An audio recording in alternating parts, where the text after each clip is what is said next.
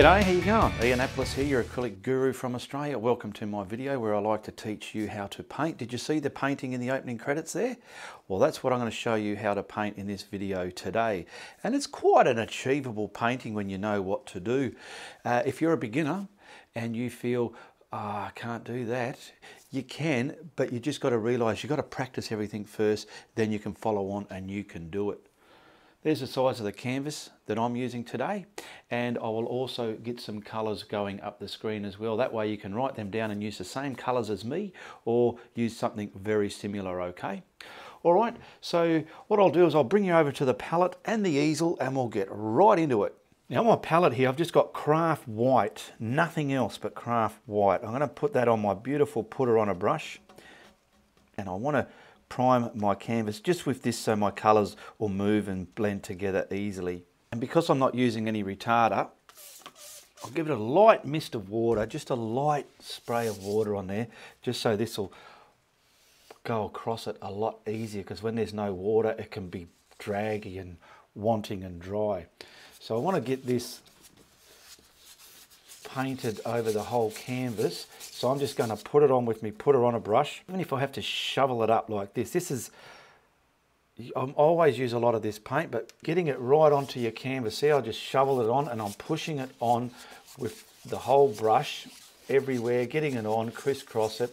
It's all over the place, but it's very lumpy and bumpy, but don't worry about that, because then we just go to the tip of this putter on a brush and we just simply stroke it left and right and to turn it into a nice even film of thin paint on our canvas. Now I'm painting on canvas cloth, a good quality artist quality canvas cloth. You will get very different and not as good quality if you're painting on paper or canvas paper, okay?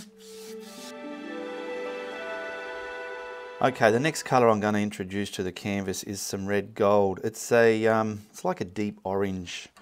I've cleaned my putter on a brush and I want to load this up to the tips of it like that.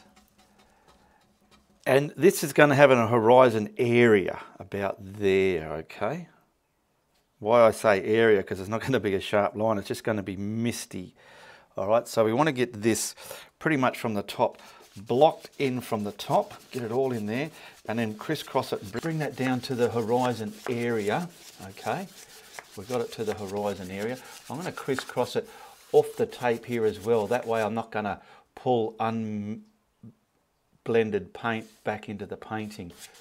I've learnt that so many times by mistakes, and you would have seen it in my previous videos. All right, so now I'll stroke that left and right like this. I'm going to get a bit of white at the top of that, just picking up some of the craft white, because I want the top lighter than the horizon area. There we go, I'm picking up some more just to get the top a lot lighter than the horizon area. Now I'll pick up some more of the red gold just to get that horizon area a little bit darker. There we go. And I will just finish the brush off down the bottom half, because that's going to be darker water area there.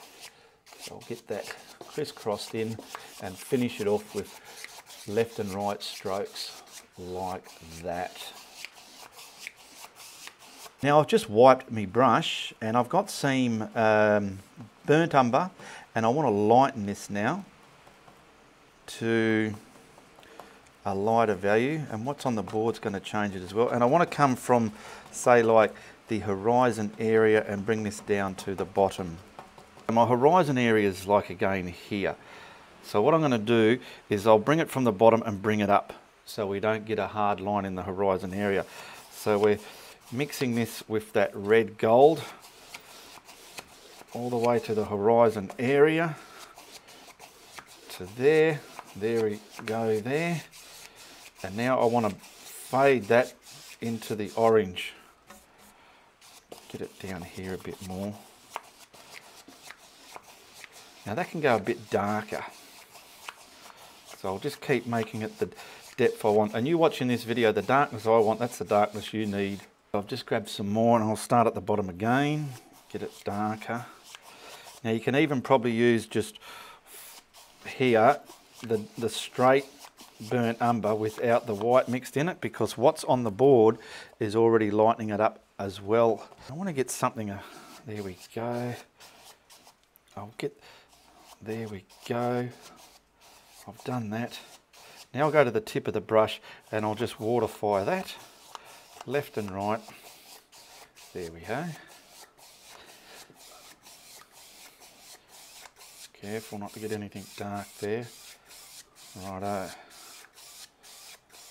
Just wipe that brush, grabbing some burnt umber on the edge of it there, and we can stamp in some darker values where you feel you might want some.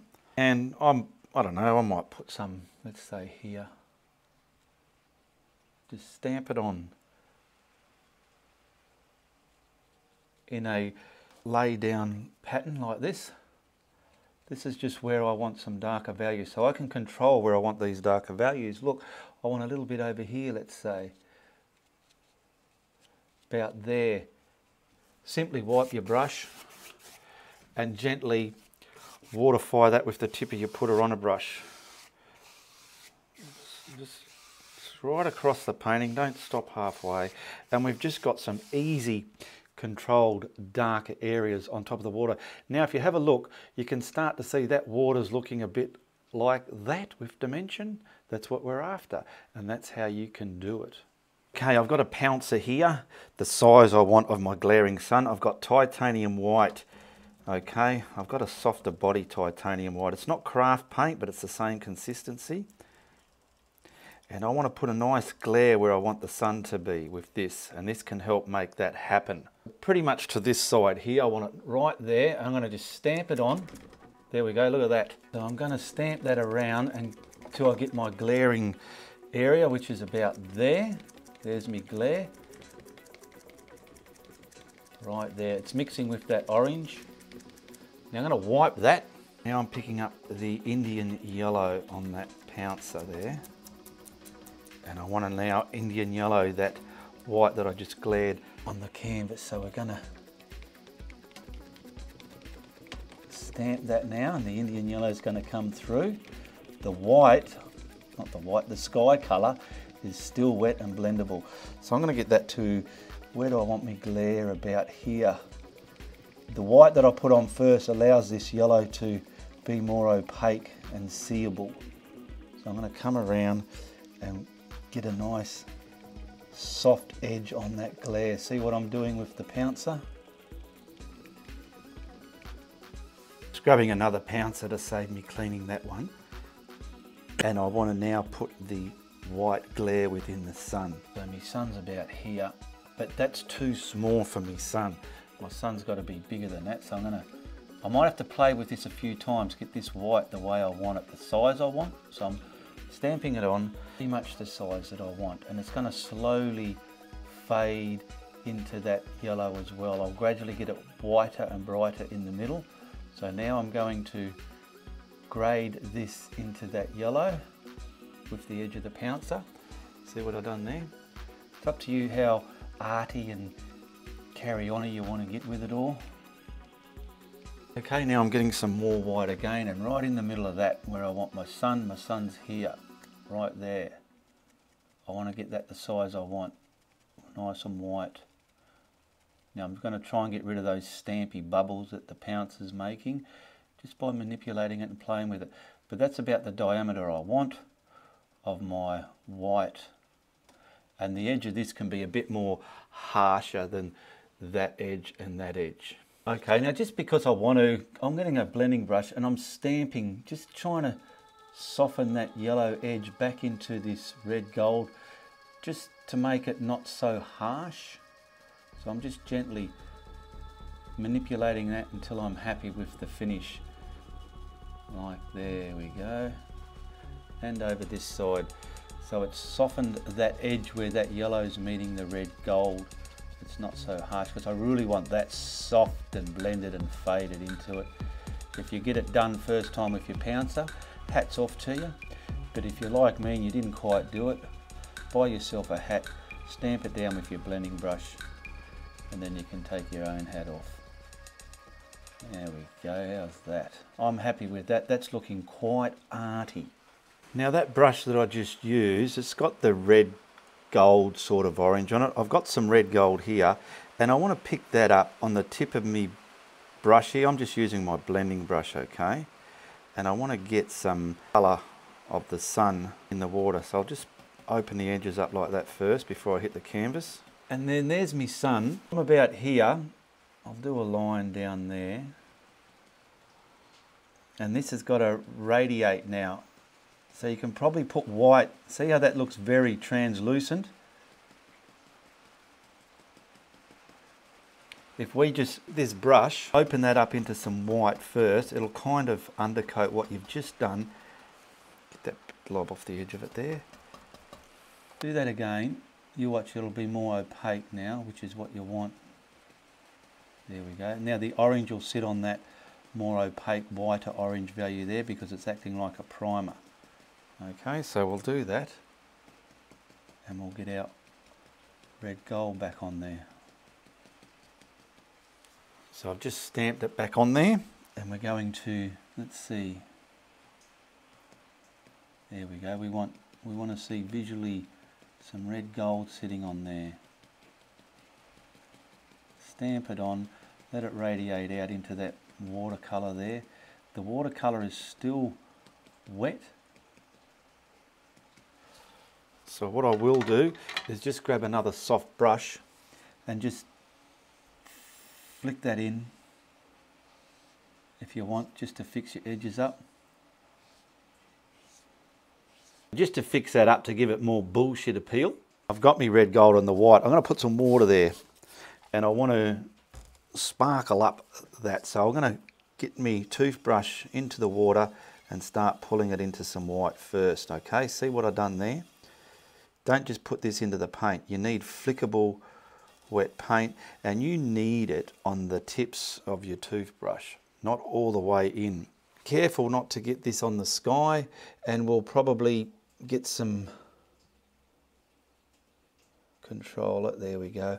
I'm controlling it with very little flicks for now, and then this will make the orange flicks stand out over this white.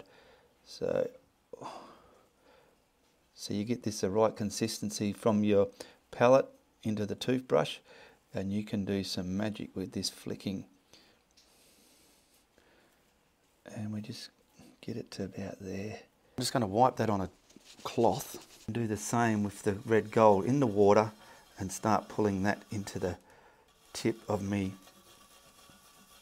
toothbrush. And we'll finish that shimmer off with our red gold.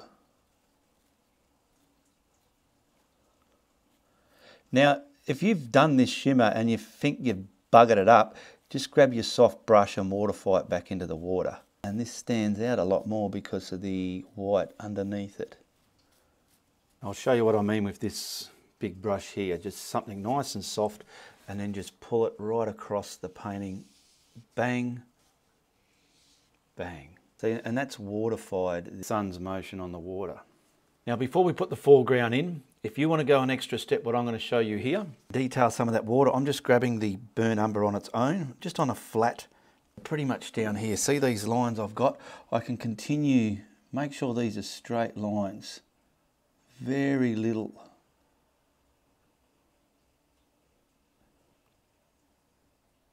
Now they're starting to bow down, so I'm going to train my brush back onto the palette to get it a bit straight. And you want some of this just rippling through that as well. And just gingerly, don't put too much of this, just in the reflecting, in the shimmer there. But you want to kind of join it. What I mean by join it is come from it and bring that band that you want, that dark band, within your water here somewhere. Take advantage of those dark spots. And this is just adding more ripples, swell, movement in your water. Just had to re-tape it on there, it was falling off. Now we're going to put the foreground in. Now see our shimmer here? We want to sort of come around that and over here lightly. And I'm just going to use some simple basic colours. I'm going to do the solid bits first, then air it out. So I've just got black and the burnt umber. Choose what brush is going to work for you. But first I've got a medium fan brush. I want some of this mixed with black, the darkest colour, which is a black burnt umber colour. And I'll gradually lighten this up when I pull it out into the orange colour. But this is pretty much going to be dark here, so I'm going to just use this to stamp it on, and I want to find my window, which is where I want this to be opened, okay? So I want it nice and light about there at the bottom somewhere, just like that. I'm moving it around so I'm not getting, see how you got these stamping marks? I don't want that. So what I'm trying to do to get rid of that is turn it around, let it be scratchy and airy, and I want this to come all the way up to about here with the solidness. Look at it sitting in front of that orange. All this inside will be solid to about there. Now you, like I said, you use what brush is going to work for you. I just picked this up because I thought I can twist it around and do it quick on the camera. Let's bring this a little bit more up here. Way up the top there. Bring it right up because it's right in the foreground. And then you want to gradually get it darker towards the, say where the tape is on my canvas. So we've got all those airy bits out there. That's why I use this brush. I was able to just quickly get these airy bits happening.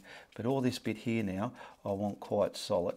I want something here. I don't want nothing there. I want something there, but I want it a bit airy. So I'm just going to carry on about there somewhere. And then I'll come up this side. I want some real scratchy bits coming there. Right up over, stop that about there. A lot of air in between here, meaning I'm going to leave windows. You'll see why.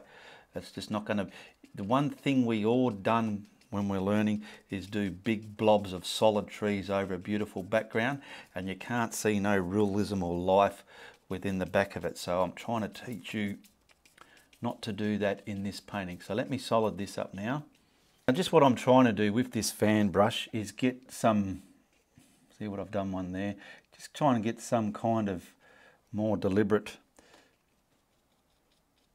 lines like that before I start using my liner brush.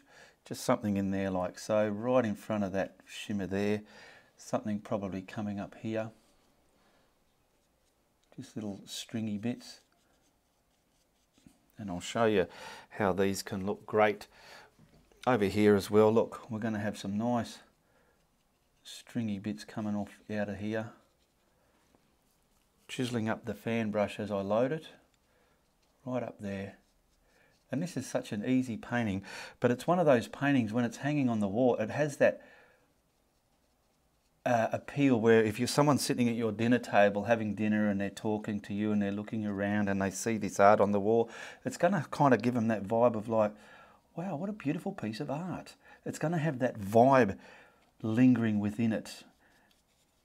And so what I want to try and show you beginners today, what you can do. And some stringy bits up here. Practice this procedure doing this sort of tree here with this fan brush. Okay. And you can see what those stringy bits have done. They're kind of sunken all that back and added quite a bit of, let's do a little bit up here, quite a bit of bullshit appeal. BA, we'll call it BA, bullshit appeal. Now, don't ask me what sort of tree this is because I just simply don't know. It's just a fan brush tree. I'm just kind of detailing a little bit more. Some of them can crisscross over from there.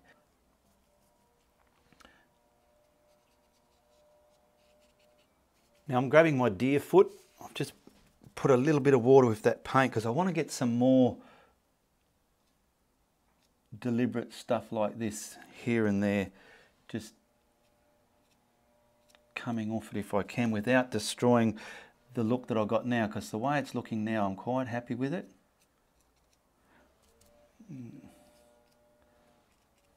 And if there's anything down here that you feel is a bit too shy on depth, just block it in as well.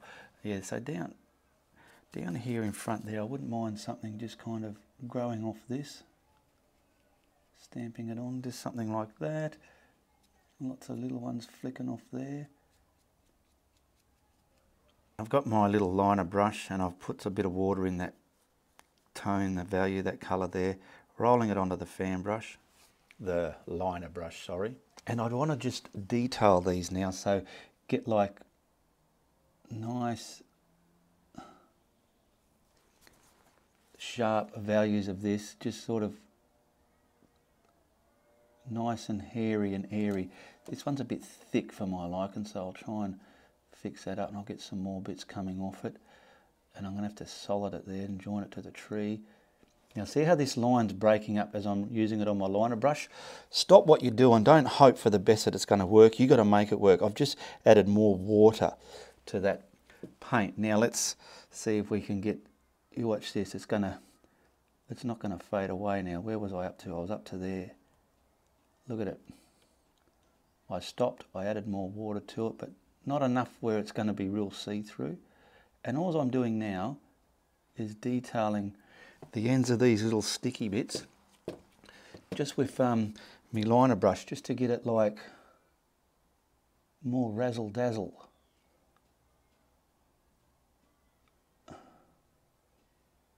Give them some branches, cross them over, whatever, and play with it. Just do a bit, take a step back and have a look at it and see how your vibe's working for you, and that's all it takes. Okay, I just got a lighter value now with that liner brush, and I'm just going to autograph in my painting here. And I want to thank all my patrons who support my content every month. If you're not a patron and want to become a patron, hit the link below, become a patron. And I want to thank everybody who likes and comments on my art. If you want to ask me a question, just simply comment below. Now let's whack a frame on this and see how she looks. There we go, that's not too shabby. We've got a sun-setting, misty, glary lake swamp scene, and that looks quite arty in the frame, don't you think? Something I know you can do. Well, what a simple and effective, beautiful piece of art that you can have fun learning along with my video here. Be sure to hit the thumbs up, share, like and subscribe, and like I said, comment below if you want to ask me anything, and be sure to tell your friends if you like what you see on my channel. But if you don't like what I'm doing, you tell everybody. Goodbye, good luck, and good on ya.